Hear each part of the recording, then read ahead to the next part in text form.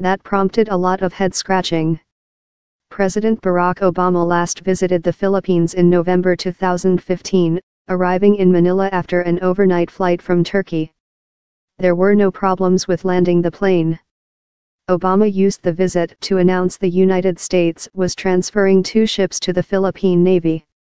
Obama went ahead with his Laos trip, meeting other leaders. It's possible Trump was referring to something other than an Obama presidential trip. But if he was, he didn't say. Editor's note _ a look at the veracity of claims by political figures.